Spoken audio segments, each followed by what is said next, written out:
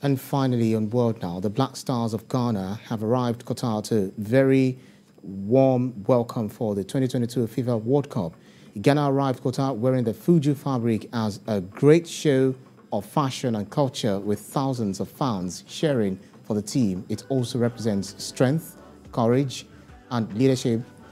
Ghana will start their 2022 FIFA World Cup with a game against 2016 European champions led by multiple-time World Player of the Year, Cristiano Ronaldo.